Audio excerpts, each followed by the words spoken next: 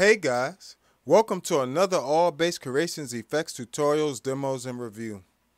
Today, we're going to be going over some of the bass synth settings I use from when I just take my Zoom B6, right?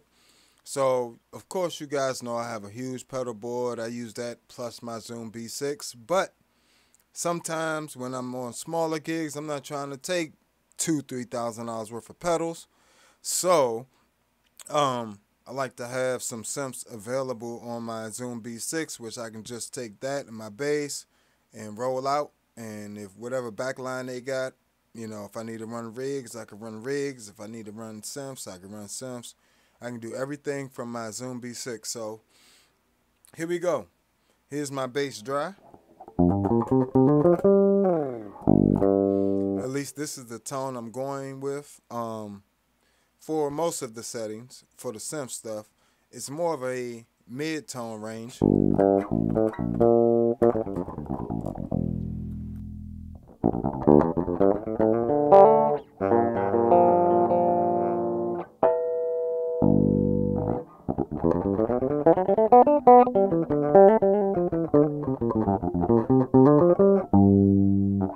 So, as you can see, it's not a lot of bottom there.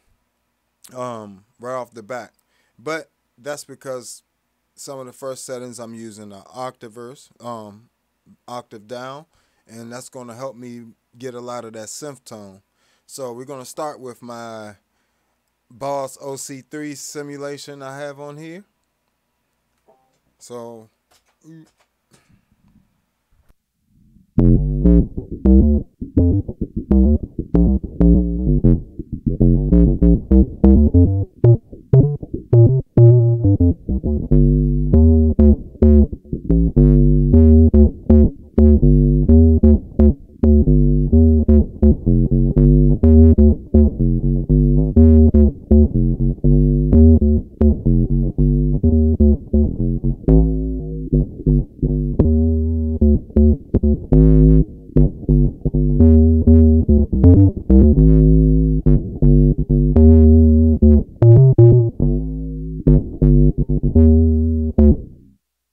and of course you can add a little booty.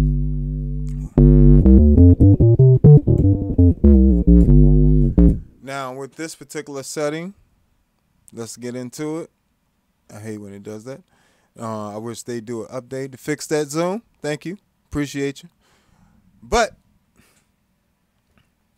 so first things up, we have a bass analog octave down. And so as you can see, I have the octave down on 65, everything on 0. From there, let me turn some of this other stuff off. Boop, boop, boop. Everything off.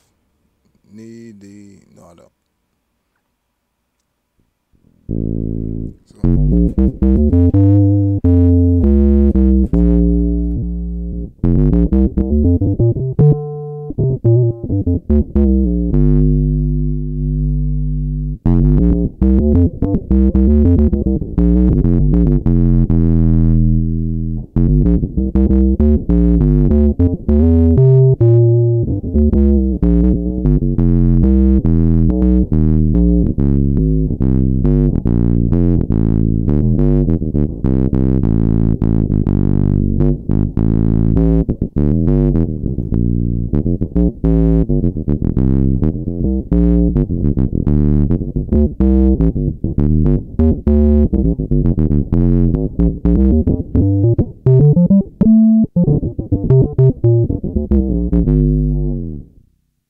So as you can see, it tracks pretty well.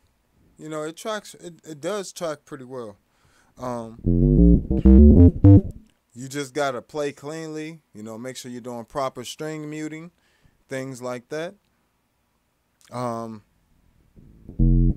of course, where you play, your EQ of your bass, things like that have a real effect on the sound of it.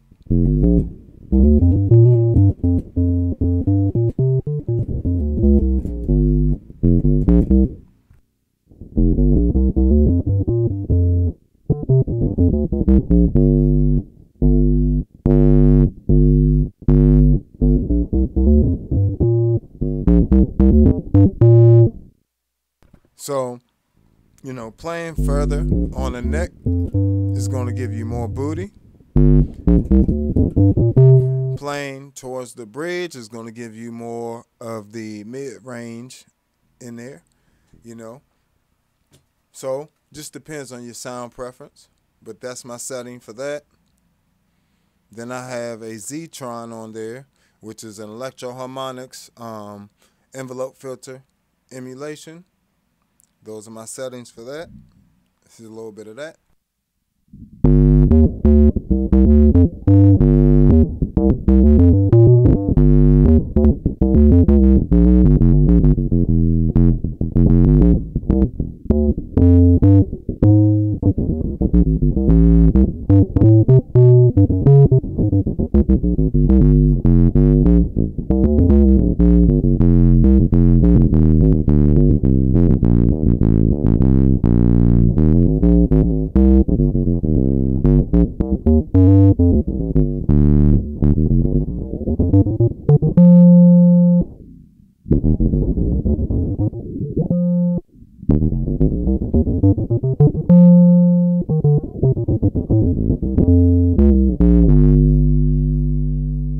So it even glitches like a OC3 in mono mode or OC2 in mono mode, you know.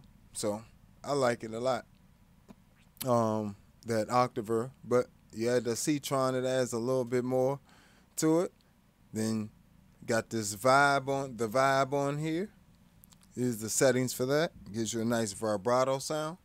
Get you in that Yannick Guazdala territory.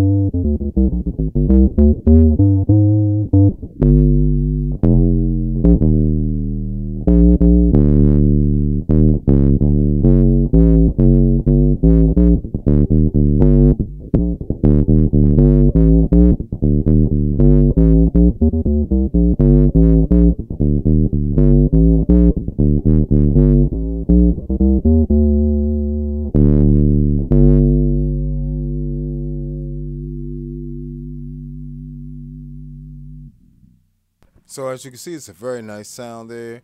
And as you can see, I skipped over this RC boost, which is like a distortion overdrive type thing.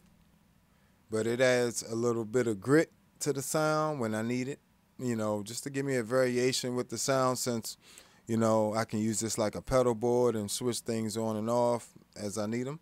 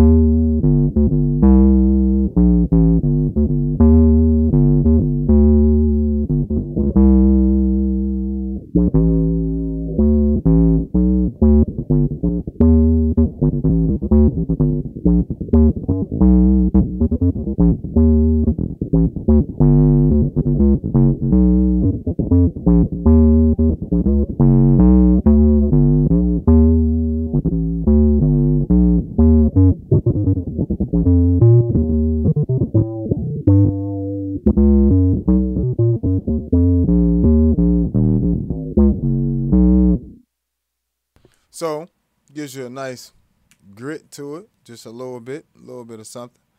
And of course I have a volume pedal, but you guys don't really need to hear a volume pedal. It just literally, you can add swells.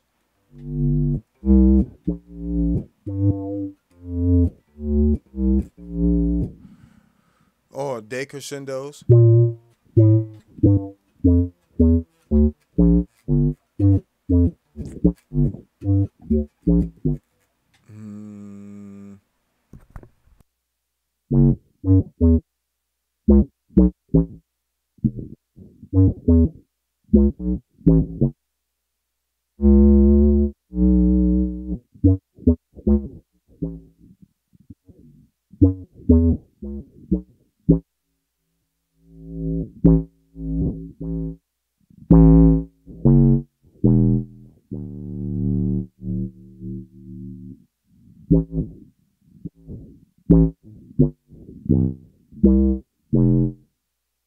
So, volume pedal. And then I have this send on here for when I want to split the sound to go to my amps. When I'm using just the Zoom B6, I might be using my amp models, my full rigs, or just my IRs to go to the system. So I have all these set up with a send as well, just so it's in line with the rest of my patches as I'm switching through all my gig patches. I'm not worried if it has a send on it or not. Going to my amp, during the show. So these are how I set that up with my send. And so I just run an XLR to the PA or the wherever the house, and I run my 1/4 inch to my amp from the send on the Zoom B6. That way it separates them.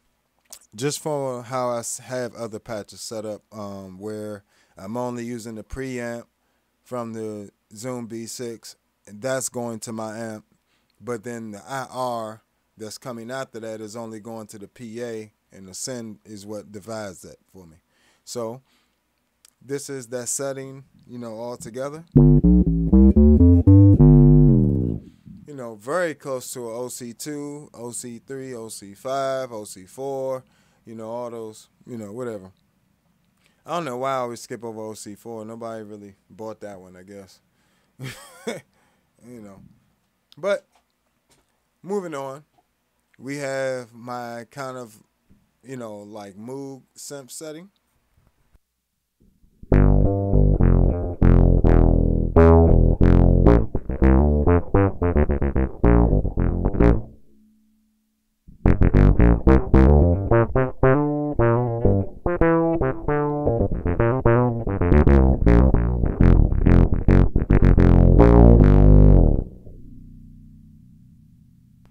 And of course, on the Zoom B6, you also have things like the DI types. So the DI types affect the sound, as well. So, I have a tube 1, tube 2, solid state 1, solid state 2. So let's hear tube 1 with this.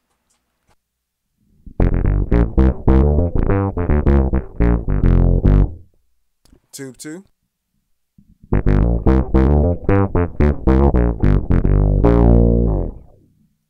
Solid state 1.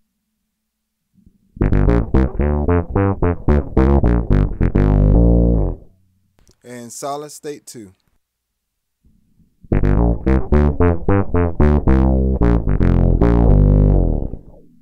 Without any of them.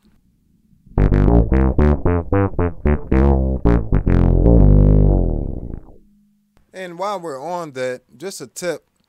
Some people are confused why the effects bypass has 2 different settings. So one bypasses all the effects, but still leaves the DI on. So you can literally bypass all these effects and still have the DI affecting your sound.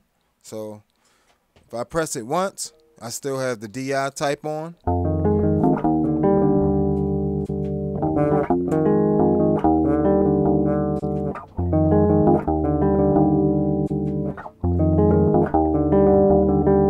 So that was all 4 of them. But if you press it again, it bypasses everything, even the DI types.